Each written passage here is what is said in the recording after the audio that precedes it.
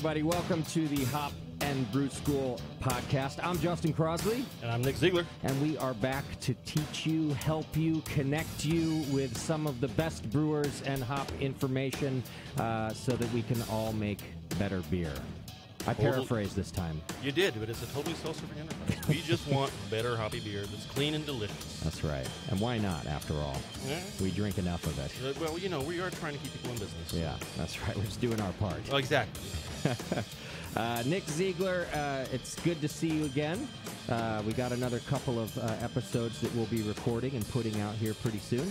And today we're going to be talking about hop profiles and how to blend hops, both how y'all do it at Yakima Chief and how professional brewers and home brewers can do it themselves, right?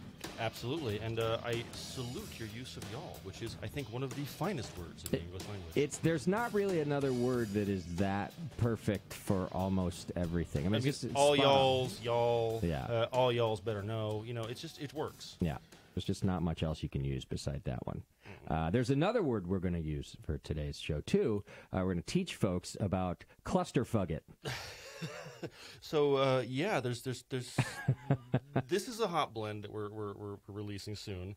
This is an actual hop blend, by the way? This is an actual hop blend. Okay. And so I'm going to talk about that in a bit. But, So, you know how a lot of the European languages have very strict rules about introducing new words into their lexicons. Yeah. So I do apologize to everyone in marketing, but I'm going to get a little bit dirty on this one. Germany, or the German Language Institute, I guess what it was, they came up with two of the words, and they actually adopted two words from English. And they'd never really done this before. And this is a couple of years ago. And because they said, well, there are no words in German that adequately describes these phenomena. Okay. And the two words were clusterfuck and shitstorm. Right.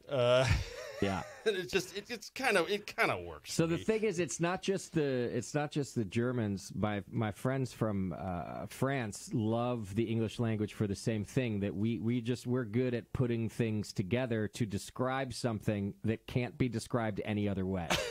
Exactly. And funny, I think we actually inherited that sort of putting stuff together from the Germans, which is they just kind of layer words together and then they keep going. By the way, they just put a compactor and there's like, yeah. Like if you look at, is it Wissenschaft or Wissenschaft the studio? So like it's these like. My apologies to Germans.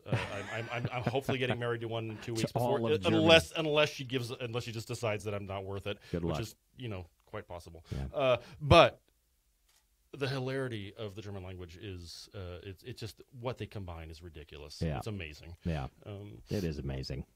Well, today we're going to be talking about combining hops for hop blends, and we're going to be talking about different flavors that you're looking for. As you do that, we're going to get down into the weeds like we normally do, and just help you out with that. We got to let you know about a couple of things. The actual Hop and Brew School is coming up. I mean, it's not like right around the corner, but before you know it, it's going to be here. It's over Labor Day weekend up in Yakima. And how many years have you guys been doing Hop and Brew School? Do you know? It's been a while. I think I've been hearing about it for a long time. Yeah, it's close to a decade, I think. Wow. I'm not really sure. I'm actually fairly new at Yakima Chief, which is, sure, again, privilege. But I can tell. Actually, I curse. But I've spoken at a couple of them, and we've got a great lineup of speakers this year. We've actually had another request for someone to come and speak at it, which is really cool. I can't tell you who that is because we're working on that one yet. But we've got Vinny Solorzo as our keynote, which is always awesome. That is awesome. And we've got some folks from White Labs discussing a bunch of stuff about yeast. So this is not just hops; it's hops and brew school. So we're talking about brewing techniques, other ingredients. We've got some seminars on malt and a sort of a market report on malt coming from, I believe it's Great Western. And we've got just a ton of farm tours. It's going to be really fun. We're feeding y'all. We're definitely feeding us beer, lubricating y'all with beer, and it's it's a great time, and I can't wait. It's starting. The welcome reception is on Friday, August 30th, and then it keeps going all the way through to Monday. You can go to yakimachief.com/events right now and check it out. And I'm really looking forward to it. A bunch of my friends have gone in years past and have always told me to make it. So I think I'm driving the old battle wagon up there, the RV. We will have a hookup spot for you. It may involve some buckets and an old pump from the brewery, but we will have something for you there. I was thinking of inviting Vinny to roll up with me. I mean, I know the guy's probably busy as hell, but once I heard he was the keynote, I was like, how cool would a road trip with Vinny be? And we'll just stop at breweries all along the way. Dude, you should just film that. That would be amazing. That's just the other thing. have sort of do the Top Gear thing, have a bunch of GoPros in the RV. That's exactly what I was thinking. Most places in the RV. That would be awesome. That would be hilarious. I'm going to ask him anyway. Because what if I don't? And he was like, dude, I'd have done that in a second, you know? When's the last time he had a good, debaucherous road trip? That's what I'm thinking. He's been building a brewery for the last 3 years, you know? Dude, Natalie, I'm very sorry that we got to this point, but you are also welcome. We will happily fly you up so that you can just meet them, and we'll give Vinny a day to recover. Yeah, but it's a good idea. She doesn't need to deal with me. Just the amount of beer farts, dude. All right. Also, coming up even sooner, we're going to be at the HomebrewCon in Providence, Rhode Island. Yakima Chief will be there. The Brewing Network will be there. And, of course, we're having our 14th anniversary party. BNA 14 is happening at Fett Music Hall in Providence, Rhode Island. And get your tickets now. Go to thebrewingnetwork.com. Buy your tickets. $35, and then it's all you can drink. You get to hang out with me and Bevo. And, so, hang on. Yep. We talked about this last show, but are we actually invited? You guys? Yeah. You're not just invited. You are our VIP hour sponsors. So Yakima Chief will be on hand in the beginning to hang out, probably give away some goodies, and make sure that you have a special time during our VIP hour. And those tickets are going fast, by the way. They'll be sold out in another week, so go get your VIP tickets if you want that. And the time will be special. I'll be there. I think so we're not recording until later in that day, so I'll have to be sober. But yeah, you get to talk to all of us, and we've got a bunch of personalities, and we're going to be available to actually discuss stuff with y'all. So we're not just going to be there and hiding in a corner. That's right. Scared of crowds. But we've got a lot of people, experts there. We've got our sensory lead there. She's awesome. She's going to be able to help you guys go through a lot of topics and discuss stuff. We're gonna have, I think we're doing a panel discussion at some point. Yeah, we're gonna do a few recordings. It's gonna be fun. So please come on over, come by the booth, and get ready for the party. It'll be a blast. Yeah, I'm excited. Go to thebrewingnetwork.com and get your BNA 14 tickets. Go to homebrewcon.org if you haven't gotten your tickets to that yet, and come hang out with us. It'll be a good time.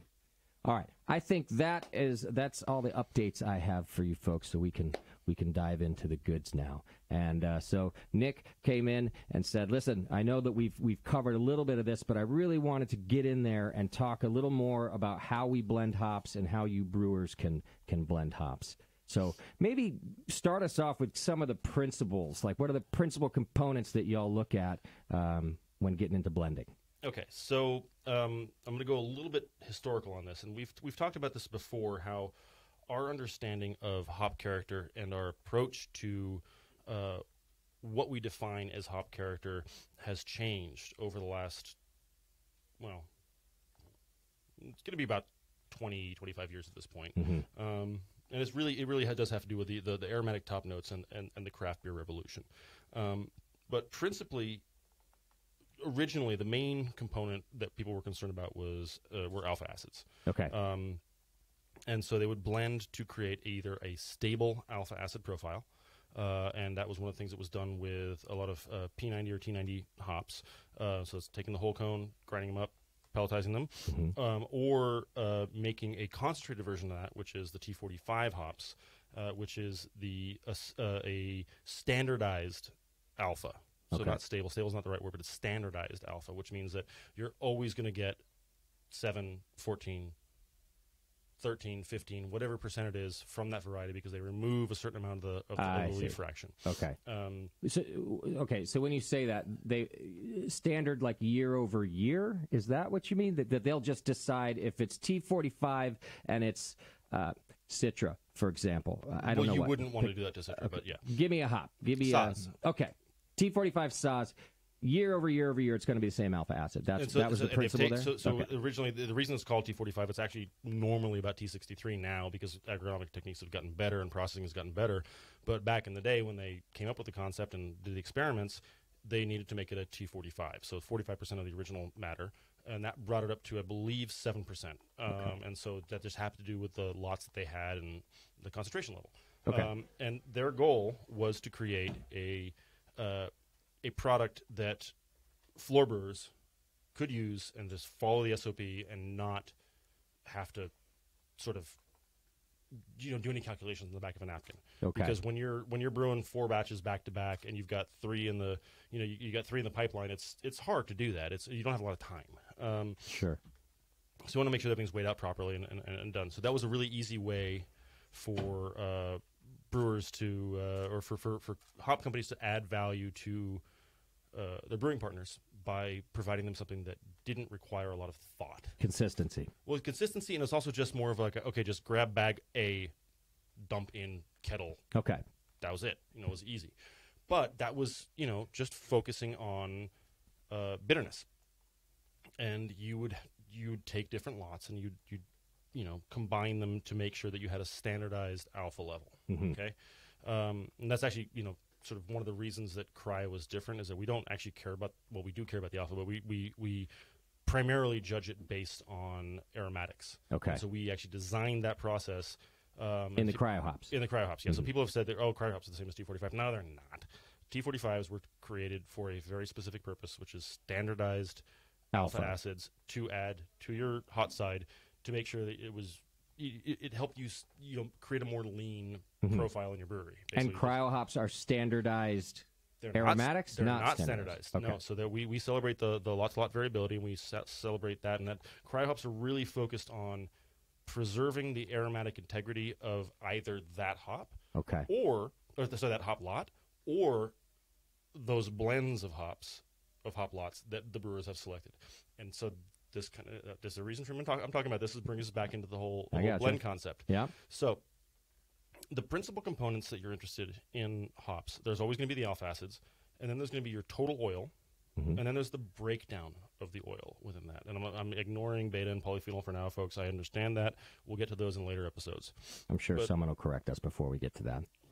We've been getting a lot of feedback lately. No, it's all good. Okay, but you've already heard some of it where they're like, actually, Nick said one word wrong. So anyway, carry on. No, actually, honestly, I kind of like that because it keeps me enraged. I mean, honest. We love the feedback. No, it's actually really good. So thank you guys. And I think we called out and responded to some of that on one of the last episodes, and I hope to do that again. And I would love to do that live at HomebrewCon. Mostly because I'll have a lot of experts behind me to help me. But moving on. Anyway, so when you get the total oil percentage, that is your quantity of compounds or quantity of oil that might contribute the aromatics that you're looking for. And so not even a long time ago, even 7 years ago, people were looking at total oil as the defining character of what the aromatics were. Well, the problem is that throughout the growth cycle of the plant, depending on when it's harvested, depending on where it's grown, depending on how old the rootstock is, depending on the weather that year, depending on the variety, the proportion of the components within that oil will be very different. Okay. So you can get something that's got, you can get something with a 3% oil, and you're like, oh, this is fantastic, this is huge, it's going to add so much aroma. Well, yeah, it's going to add a lot of aroma, but is it the aroma that you want? Okay. And so you need to explore those hops, rub them, break them down, and say, okay, well, hang on, this has this much citrusy, this has this much onion, this has this much pine, and if you're trying to create a beer out of these hops, you can sort of build it from that point.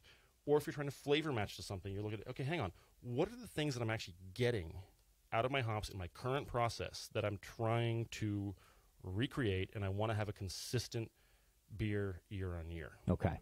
And part of that is, I mean, it's hops are, we've talked about this before, hops are an agricultural product. We are doing our best to make sure that y'all get the best hops for you, that you get to taste and you get to select and you get to have every year. But we have to deal with the vagaries of nature and life. So in to put it in perspective for me, and I have a feeling this is going to be a stupid question, but is this like why we have CTZ? Is that a blend that's looking for like consistency? It's just like the first thing that I think that comes to mind. Yes, no. Well, CTZ is an interesting one. That has to do with all sorts of trademarks and okay, that's suits fair. And countersuits. But so it was not designed to that type of blend was not designed for what you're describing. So CTZ is not a blend. Oh, CTZ is. Why does it come from the name of 3 different fucking hops then? Because they're not different hops. Oh, I see. So it really was a trademark issue. Oh yeah, no, and there was some.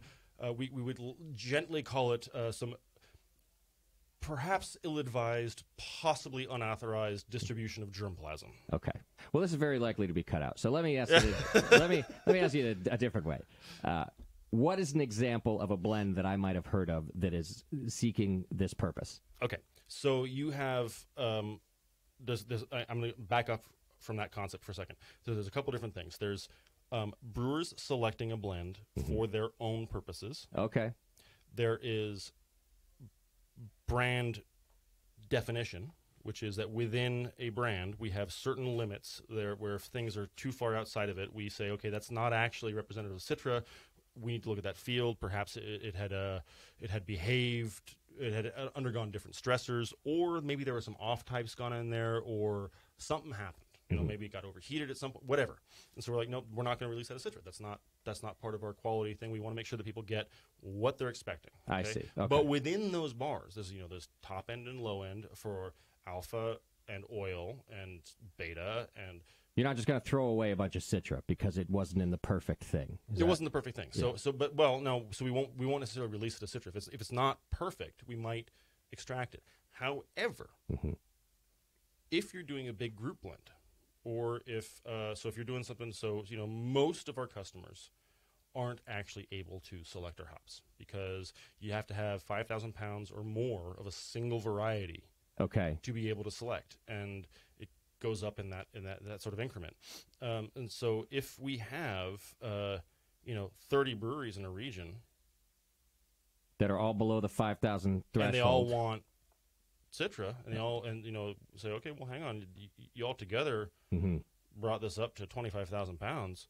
Well, okay, let's put you down in front of a bunch of lots and see what you like. I see. And so they can create that blend together, and so that's now their Citra as a group.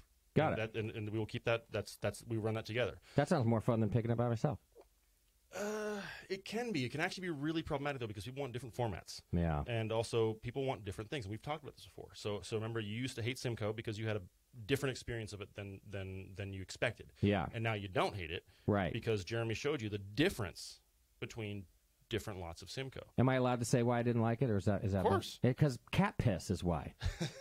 Well, one of the major descriptors from the Germans, my apologies to my Bathhaus colleagues, is that Citra tastes like cat piss. Yeah.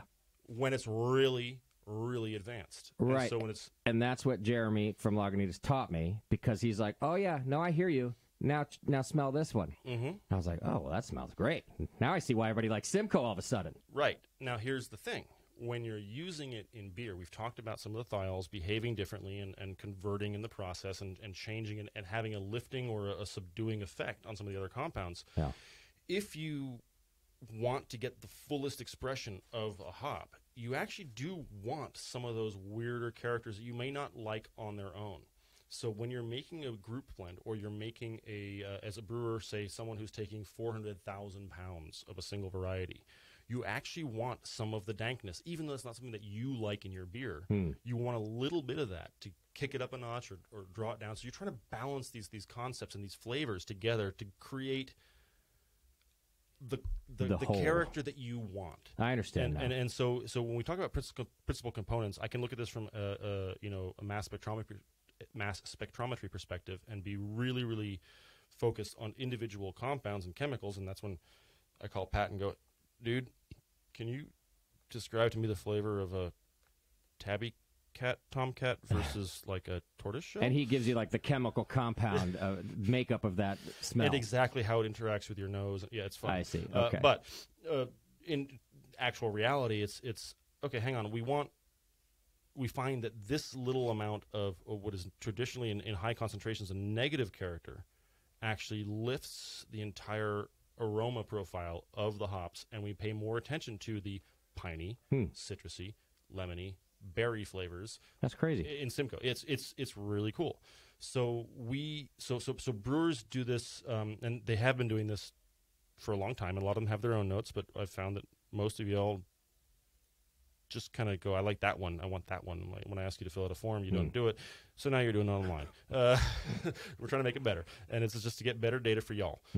But there goes y'all again. But the whole point is that we're trying to create something that brewers want best, and so brewers are going to do that for themselves. But when we don't have a huge amount of hops going to one brewery, and we've got a lot of different options for a lot of different breweries, we strive for the brewer optimality, which is, people are going to criticize me for saying this, but it's the most good for the most people. Yeah. And yes, I know that Pareto optimality is actually the least bad for the least people. Well, so I get that part of it. I could see how that might be a criticism, but it's an opportunity, because otherwise these folks, might not have been able to select hops at all, right? And so I'm not defending either side per se. I'm just saying that's like glass half empty kind of attitude, right? So because I all of a sudden just became a brewer who gets a little say in the hops I'm going to get now by this blending process.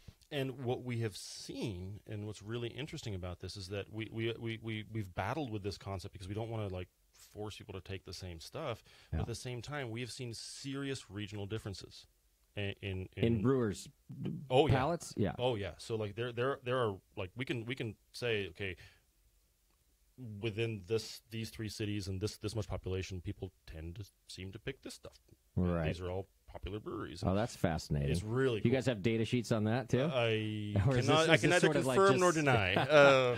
But it's really fun. Okay. And but what I'm trying to do is I'm trying to, as in with all the data sheets, and let's just be honest, and all the toys and all the sensory and all that stuff, is we're trying to leverage this to give you stuff, and I'll put lots in front of people that I'm pretty sure they're going to like, and I'm always going to put negatives in front of people that I know they're going to hate. Okay. And then in between, there's going to be a spectrum of different stuff. So I'm always going to try to put more that you're going to like in front of you. But if there's something that I think, okay, you may not like this particular lot for this characteristic, but it's got this other one that you seem to really care about, and you can then combine that in the blend. So, for example, peach is a character, and melon are two characters, or cantaloupe specifically, are two characteristics that aren't in the traditional lexicon, as it were. They're just classified under stone fruit and grassy melony, but they're distinctive. They're distinctive from other stone fruit. They're distinctive from other melon,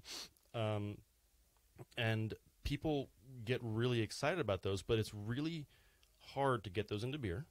Actually, Lagunitas is it not Little Something, but it's what's their session something one? It's the hell, I just put a 6-pack of it in the fridge. It's Little Something Something. No, it's the other Little Something. It's Baby Something? No. Damn it. It's the white. Anyway, that has a... You just filled my fridge with it, though? I like that beer. Oh, no, that one's in my hotel room. Shit, I'll bring it tomorrow. Anyway, but it's that beer really expresses that peach character, and to Jeremy and to his crew, that's a really important thing. But it's not something that appears on the lexicon as normal. So we try to capture that and make sure that they're able to fill in their descriptors, and then that sort of fits together. And we say, okay. Anytime we get a hop that comes in on intake, and we smell it says peach, I'm going to flag that. Okay, Jeremy's probably going to like that. It might be but I think Martin from Brew might be interested in that as well. I think so. That's Hill cool. Farmstead's going to get to know what they like. Yeah, and we're trying to help people get what they want, and also expose them to concepts and flavors they might not know they like. They might not have isolated, but they're like, okay, well, hang on, these compounds are kind of related. Let's put this in front of you. See what goes. All right, I'm going to get us to a break, and then when we come back, I'm going to relate to this a little bit. I got to do an anniversary beer blend with the Rare Barrel. Ooh. And me and some of my team got to go down and check that out, and I'm going to talk about how Jay kind of did that same thing with us to help us get to a final product that I never would have thought I would have picked. So we're going to take a quick break. When we come back, more on the Hop and Brew School podcast. Hang in there.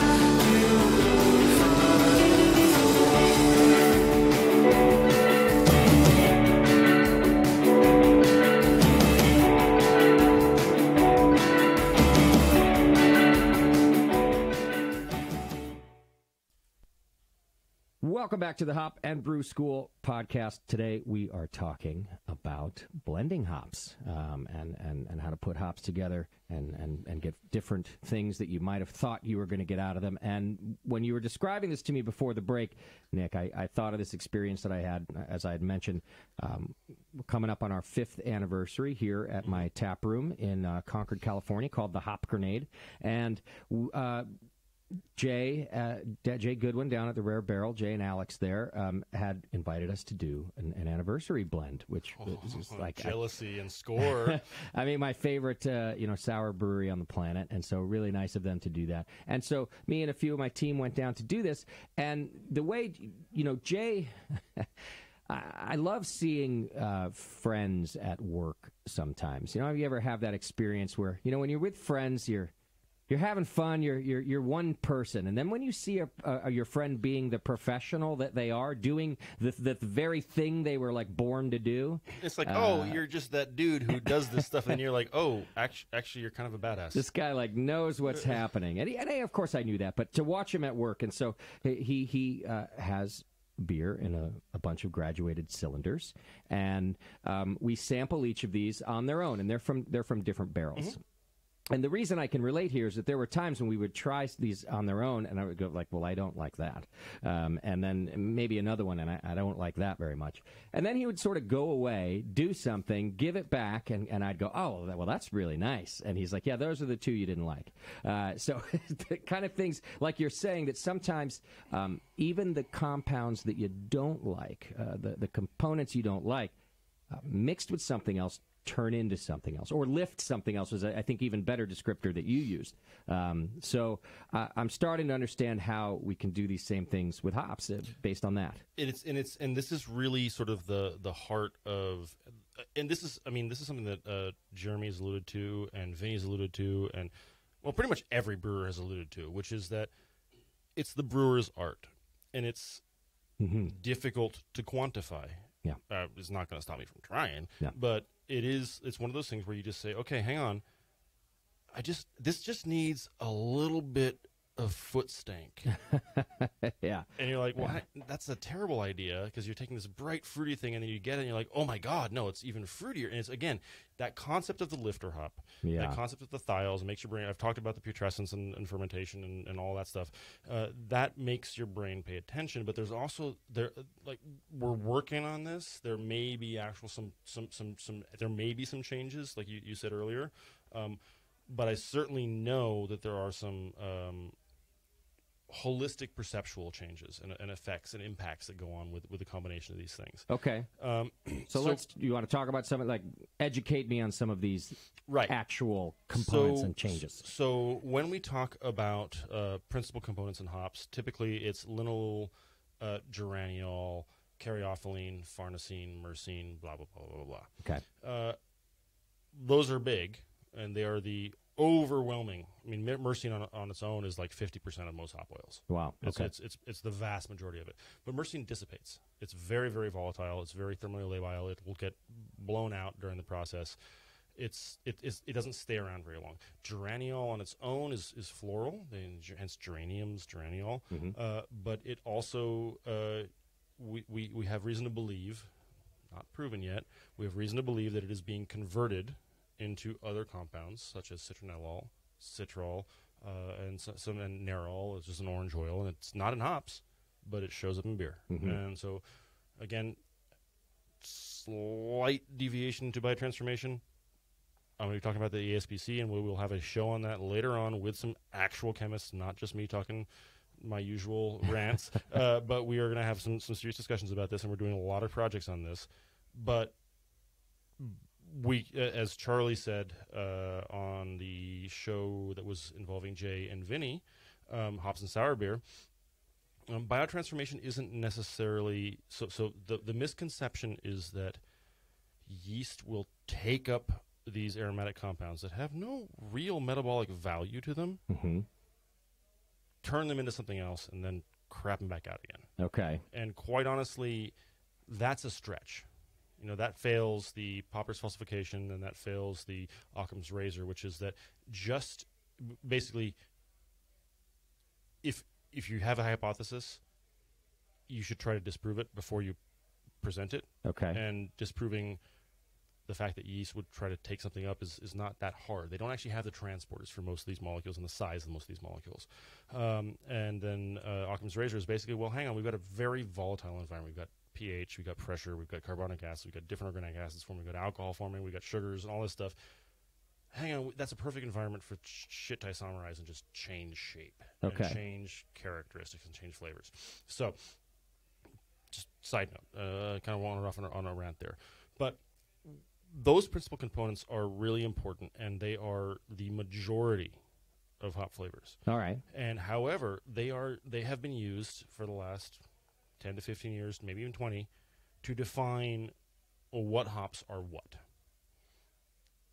However, if you can grab a couple of lots of hops, a couple of different samples of hops, and different varieties of hops that are very distinctive, and line them up and say, okay, exactly, this much linalool, same parameters, linalool, geraniol, all these caryophyllene, farnesene, myrcene, and they smell completely different. And it's because the principal component analysis, or PCA, is very limited. You're just looking at what shows up first and is the biggest and boldest. All right. There's a lot of stuff in the background that is really, really sort of defining. And so up until recently, you had to look at sensory data.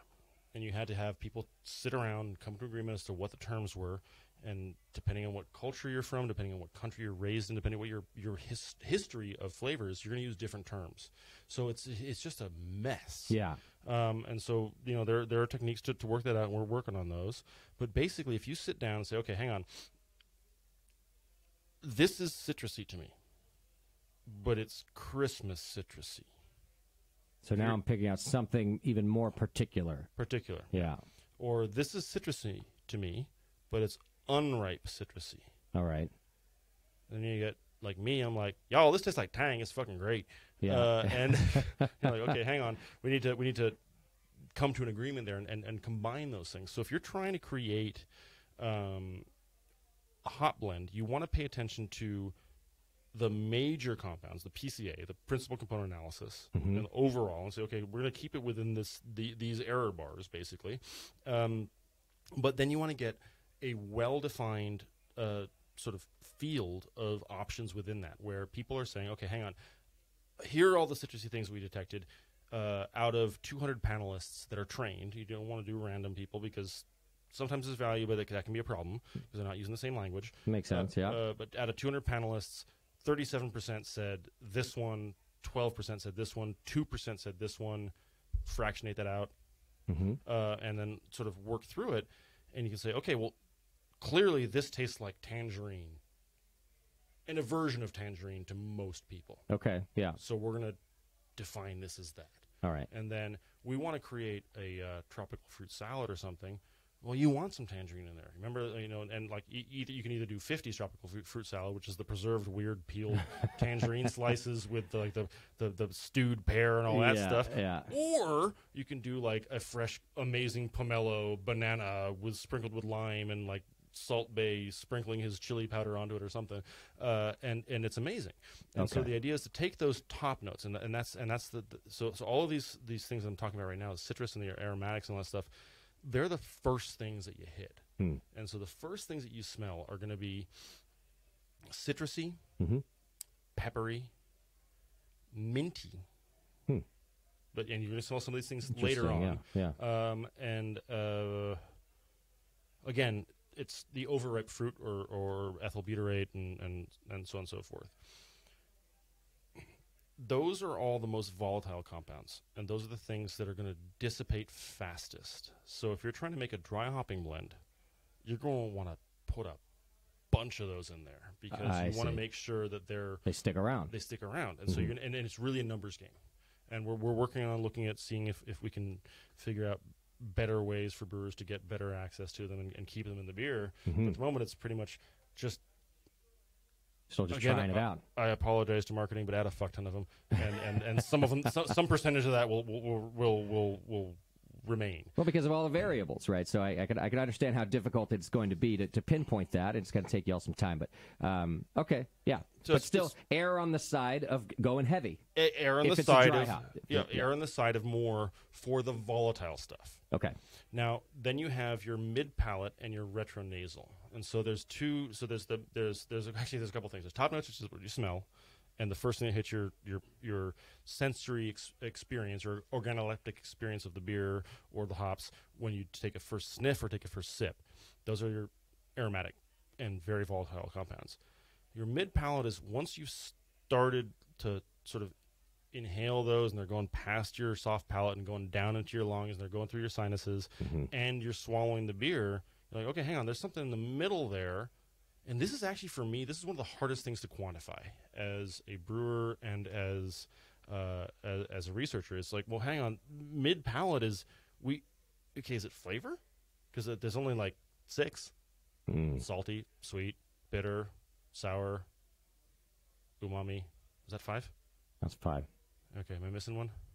I was waiting for you not to say umami, so you stumped me. Okay, we're gonna go with 5. Anyway, but then there's the interaction of those with the aromatics, and then how that works in our brain. So now we're talking about neurology, and so that at that point the mid palate is really complicated. Yeah, because the way you experience it, your life experience plus the aromatics plus your flavor profile. That's like there are words in Chinese and Japanese for flavors that we as Westerners who've never been there and never learned those languages and had that food, we don't even experience because we don't have a concept for them, which is just cool as hell. Anyway. See, you say cool, and I get it, but this is why I will never take the BJCP exam. I'm never going to do the Cicerone thing because it's so difficult in the middle there to like, and listen, I'll admit I'm kind of lazy, but the fact that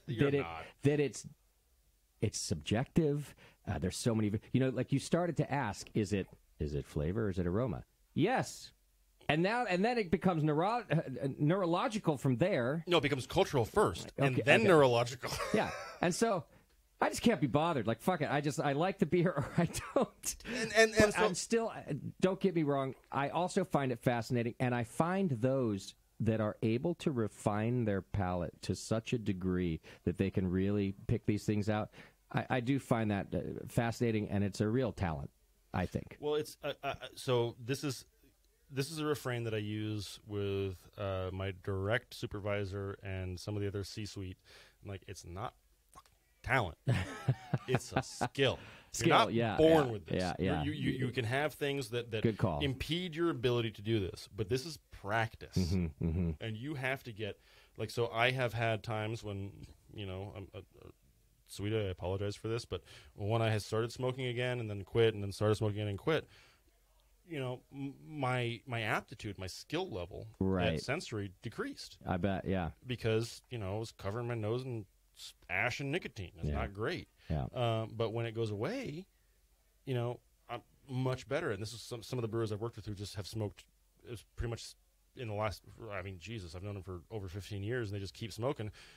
They're still fantastic sensory panelists, but I can't imagine what they would be without cigarettes. Right. This is not an again, Philip Morris is no longer a sponsor. But the whole concept is that it's really, you're trying to build something that you like, and you know what you like. Mm-hmm. You should be able to not necessarily define it, but at least put error bars around it, saying it's within the. It's not exactly what I want, but it's close enough. Yeah. And so and eventually your error bars will get tighter and tighter and tighter and tighter and tighter, and so eventually you'll have exactly the same thing every time. And I would caution people not to. This is me saying this. I would caution people not to resort to only chemical analysis and lab specifications. Like, you want the sensory, because we just don't have the resolution or we can't typify the neurology and the human perceptual response to these things yet. So pay attention to what you smell and what you like, combine them in the way that you want, and then go from there. Okay. I'm wandering off here. Now we got to mid palate. Mm-hmm. Okay. Finishing character, which is so there's this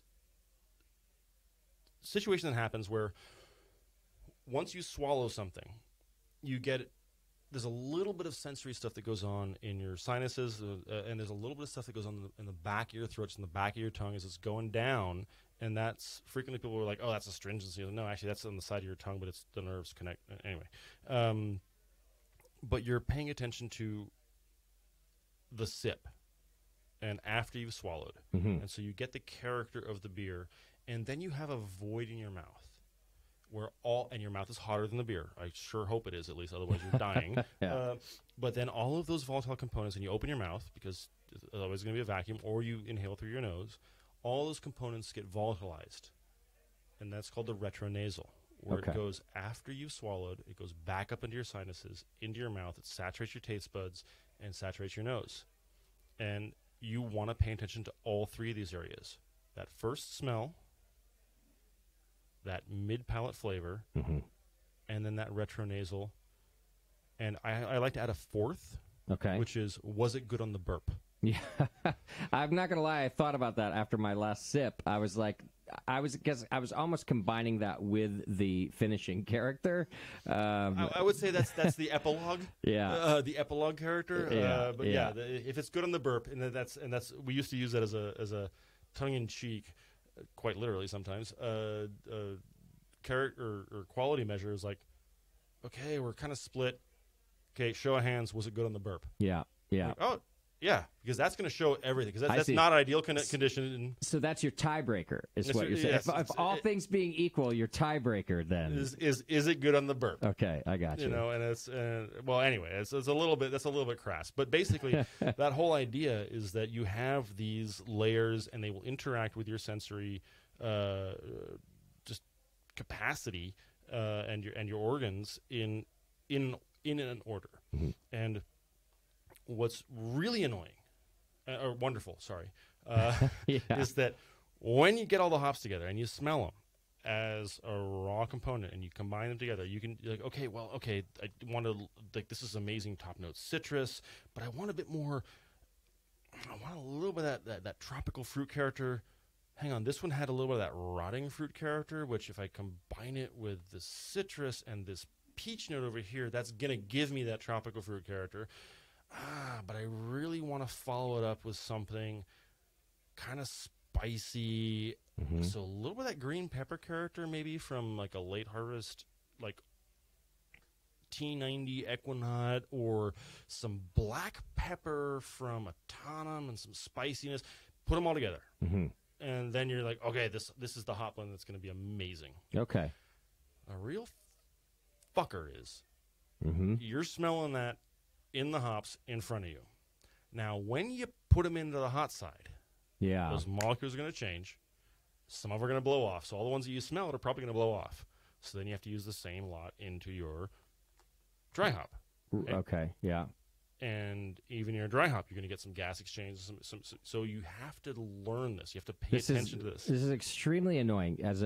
Well, this is why you at Yakima and some of my favorite brewers are such professionals, because exactly what you're saying. You have to know not only what it smells like then, but what it transforms into, and you have to memorize that. Essentially, you get to know these things. That's you all being professionals. Well, I very much thank you for that. However, it's us trying to be professionals, but realistically, scent memory is very, very important for humans. Like we pay attention to it, we remember it very hard. Like when you smell the smell of your grandmother's house, even if you're just walking by somewhere, or the first girlfriend's shampoo, you know, like, or the first boyfriend's cologne, or the smell of the old seats in your weird uncle's 67 Chevy. They all bring back very, very strong memories for you. And that's great, but they're not accurate. Okay. The way we remember things as human beings is that we overwrite our memories every time we recall them. I see. And so we layer on to our experience. Right. The experience that we're currently having. So when you recall that perfect beer that you brewed 20 years ago, or 15 years ago, or 10 years ago, or 5 years ago, or 5 batches ago, it wasn't that perfect. It wasn't that perfect. Yeah. And you're layering all the positives. Anyway, you get where I'm shattering going. my whole life's dream right now. Like, all I can remember is the past being great. And now you're telling me it's fucked.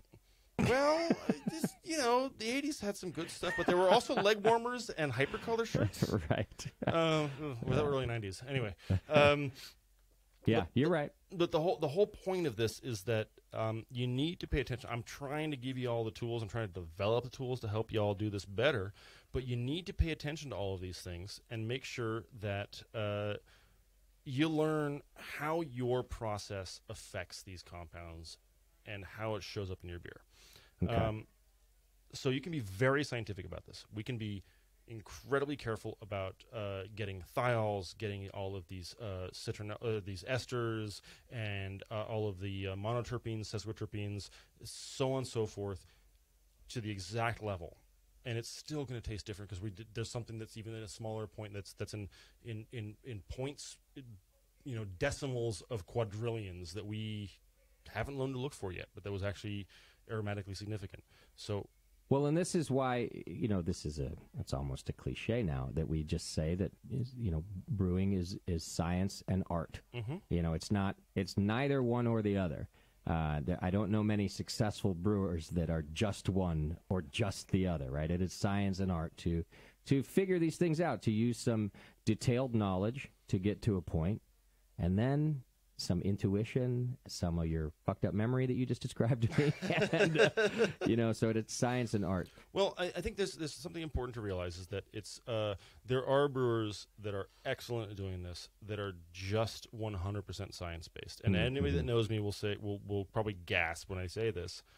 But those are the people that are making two-spec beer on a vast global scale. And it is... That makes sense. I take my hat off to that. It's hard to do. It's really hard to do, especially when you don't have a bunch of different esters from yeast and a bunch of different dry hop compounds to hide behind. But when you want to create nuance and a great palette of experience for your customers, you need to kind of pay attention to how this all interacts. Sure. And then, of course, there's the opposite tack, which is... we get drunk at a bar and say, dude, we should make a beer with, like, everything. And, you know, it's the kitchen sink beer. Or the, dude, we're going to do a collab, and it's going to be 13%. We're going to use oyster shells, hope, ice cream, toasted marshmallows, and then we're going to age it in graham crackers. I remember my first beer. Yeah. Or, you know, honestly, sometimes, you know, we do have this, we are trying to be scientific and awesome about it, but at the same time, we also have fun. Well, let me do this. Let's come back and have some fun. We're going to talk about a little bit more of you know, blending on the hop side. We got to talk a little bit about blending on the beer side. Right? Oh, yes. And I think that also can be some of the fun part too, right? So hang in there. We're just going to take a quick break, and we'll be right back after these words.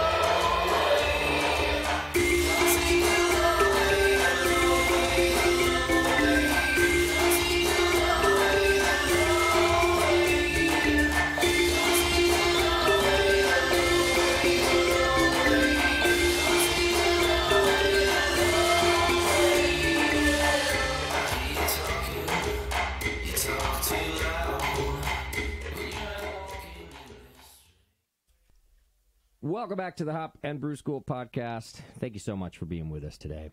So, Nick, we have talked a lot about the grower side, the Yakima chief side, the wholesaler side before it gets to the brewer. Mm-hmm. But obviously, there's the beer side of blending, and of course, it could be a whole show about how we choose what hops go together and things like that. But bridging on what you've taught us about what we do on your side, on the Yakima side, bridge that to what I do as a brewer. Can I bridge it to what Jamil does as a brewer? Yeah, perfect. Much better idea. Sorry, I'm just messing with you, man. Much better idea. Have you actually brewed since the last time I ragged on you about not brewing? Gosh, no. And I'm about to give away my brew system to a lucky Brewing Network listener who goes to HomebrewCon. Ho, ho, ho. Well, actually, you got to go to BNA 14, but yeah. So no, I have not. No, actually, should we all sign it with a welder?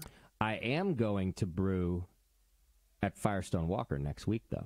Oh, really? Yeah, which is, what is that? It's me, like, pushing a button or something. I don't know. Maybe I'll get to throw a bucket of hops in. But. No, it's actually pretty fun because knowing, like, Matt's on it. He knows what he's doing, and he's right. Every time I've seen him doing a collab, like at War Pigs in Copenhagen and stuff like that, he doesn't leave the brew deck. He walks around with the clipboard, and like so a lot of like head brewers and stuff are like, okay, Minion, go do this. And no. He gets involved, and if he's inviting you to do a collab, you're going to be involved, which is honestly the right way to do things, and that's cool as hell. No, I'm excited. Anyway, okay. On the beer side. So, what I was talking about earlier, it kind of directly translates to the beer side, but again, it's from the expression and experience standpoint.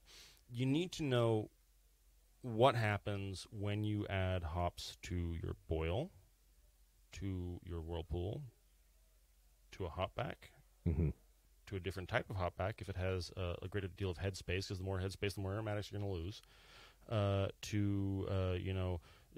dry hopping during fermentation or after fermentation. All of these things matter, and your system is going to be slightly different, and your fermentation profile is going to be slightly different than what might be in the literature.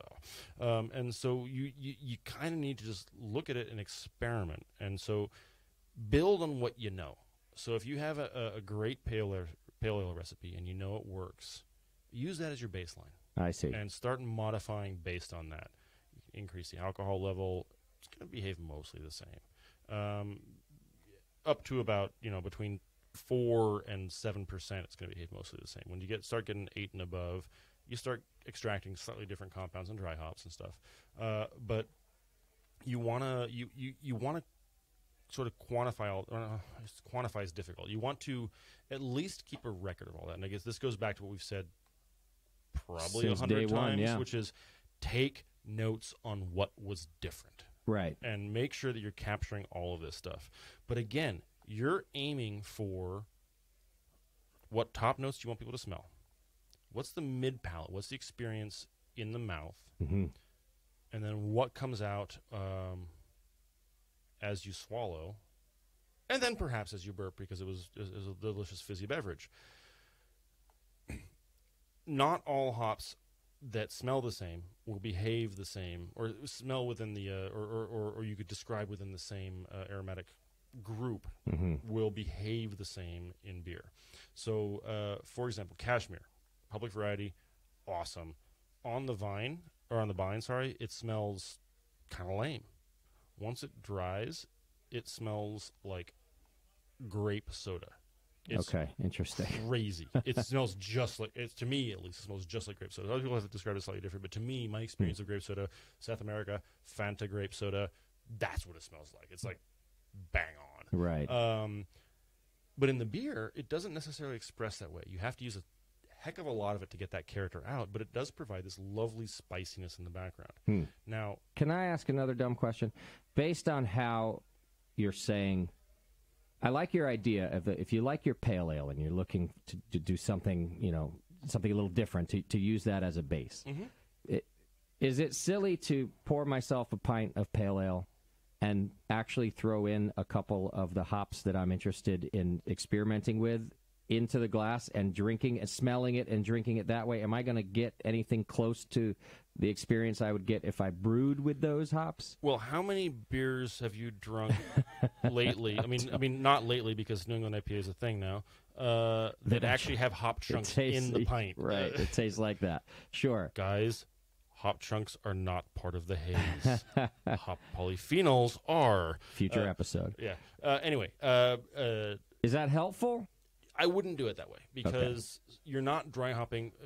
The vast majority of people, some people have been dry hopping finished beer, and it hasn't worked out that great. I see. You do want some of the other, technical term here, schmutz, that comes with yeast that's sort of mopping up and other solids in it. You actually want the yeast to glom onto some of the compounds and drop them out because they're not going to drop out all the good ones. They're also not going to drop out all the bad ones, but they're going to drop out an even amount of those necessarily, or not necessarily, but I guess they're going to drop out some of those, and so that can actually help clean up the flavor that you're getting. And again, that comes from experience. I don't have an answer for you all to be totally specific, but I would not ever dry hop a finished pint of beer to see what about like and I hear you saying that obviously there's so many other components like yeast being a big factor, but malt, what about acids. So even like a hop tea then is not hop teas again. So now most hop people who are doing hop teas are doing it with water. Yeah, that's what I mean. Yeah, and the actual SOP for it originally was, or the standard was, distilled water. Like, well, hang on, there's no minerals in there. We know that the mineral content of the water affects isomerization of alpha acids, beta acids, and all this stuff. And like, hang on, this is not representative. So that's not accurate either. It's like, okay, if you want to smell what a hop tea is going to taste like, make a hop tea. Yeah, okay. If you want to smell what a dry hop beer is going to make, just get a bunch of frickin' kegs.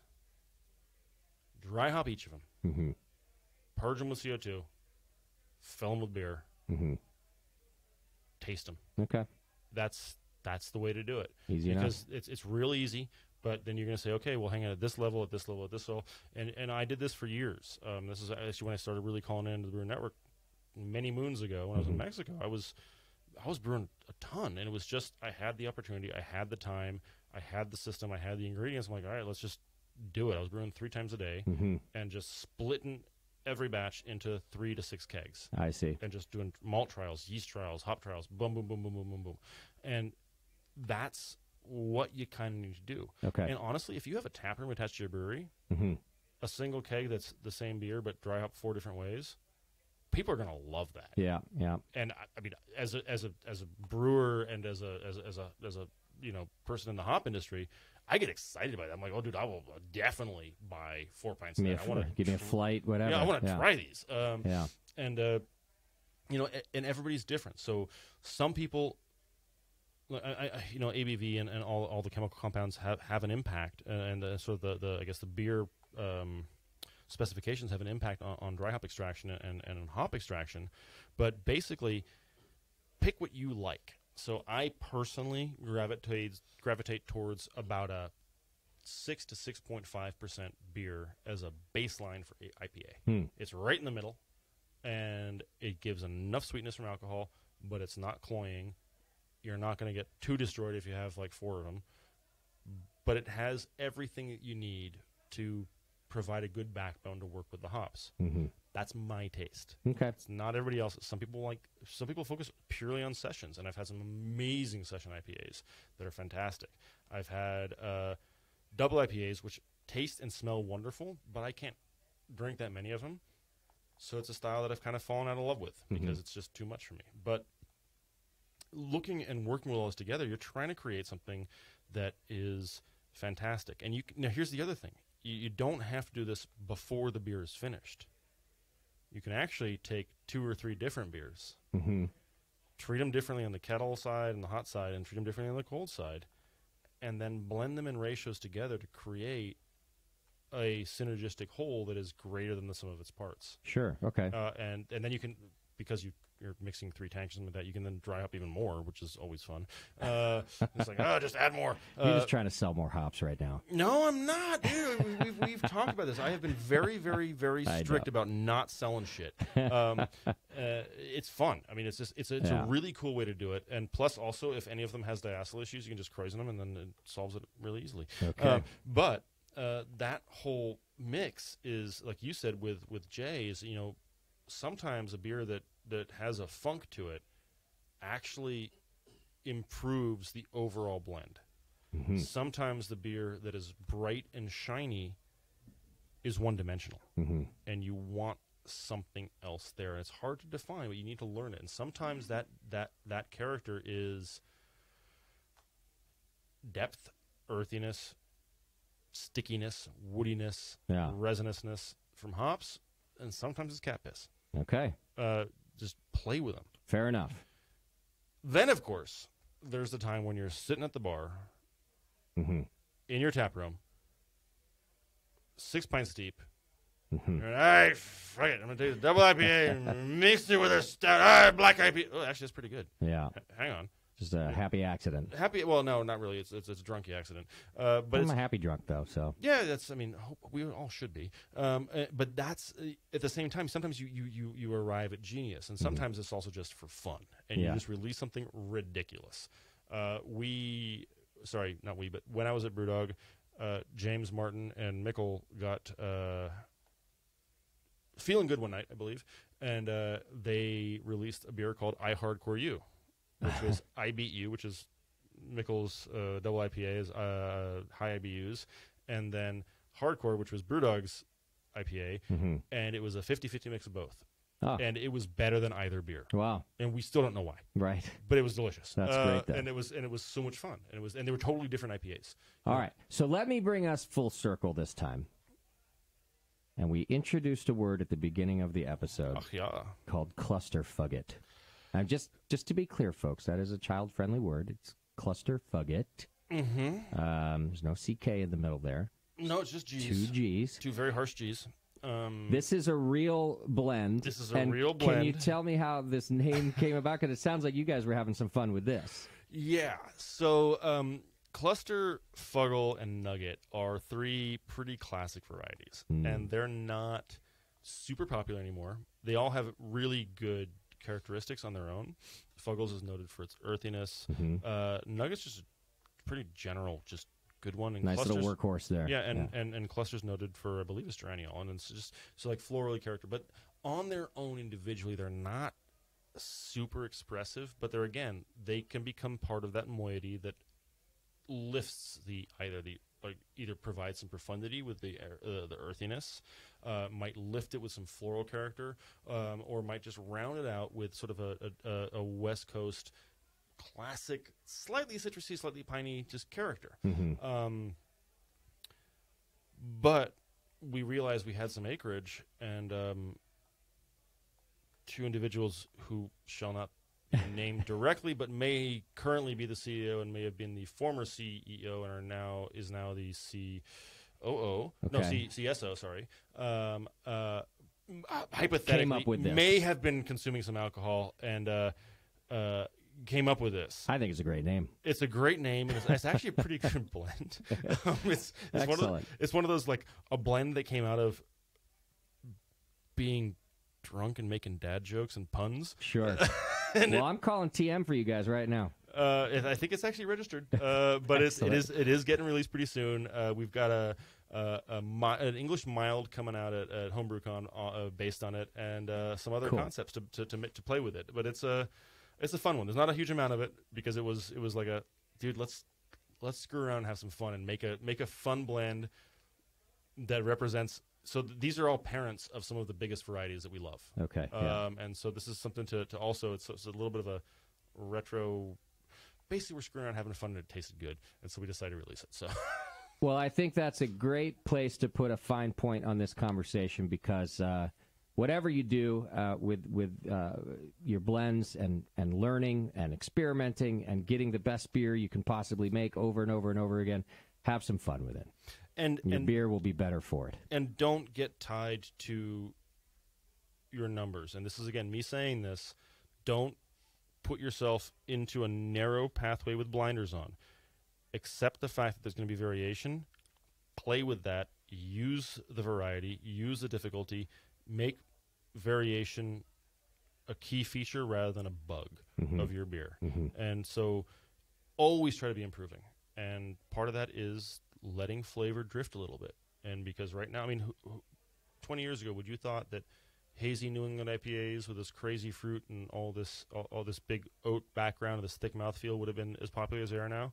20 years ago, I had my first Sierra Nevada, I think. Right. Okay, so 10 years ago then. Thank you. You're welcome. Thank you. Damn it. All of a sudden, I'm old as shit. Yeah, well, hey, me too, dude. We're about the same age. I know. So, I mean, it's one of those things, like, we can never tell what the beer market's going to do. Yeah. And honestly, I love all of the changes that are happening. So be willing to drift, be willing to experiment, but keep records. All right. And don't trust your memory of the smell. I love it. All right. Well, that's all the time we have today on the Hop and Brew School podcast. Nick, thanks so much for that education, as usual. Thank you for hosting me, sir. It's always a pleasure. We will be back with more, as promised. The Hop and Brew School podcast isn't going anywhere. Go to YakimaChiefHops.com. Wait, forgive me. Go to YakimaChief.com/events and find out all about the actual Hop and Brew School 2019. It's August 30th through September 2nd. I'm going to be there. Nick's going to be there. We're going to have a good time, and we're going to learn a lot more.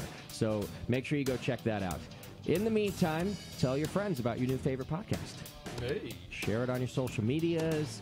Let people know, and let us know what more we can do for you. You can send us emails to hopandbrewschool@thebrewingnetwork.com. That's hopandbrewschool@thebrewingnetwork.com. We love to hear from you. Get us those ideas. Get us some suggestions, comments, whatever. Abuse is accepted. Not welcome. But definitely, please, if there's a topic you want us to dive into or hit back on, bring it up. That's right. All right, Nick. We'll see you on the next one. All right, buddy. Thank you very much. Take care of yourselves and your beer.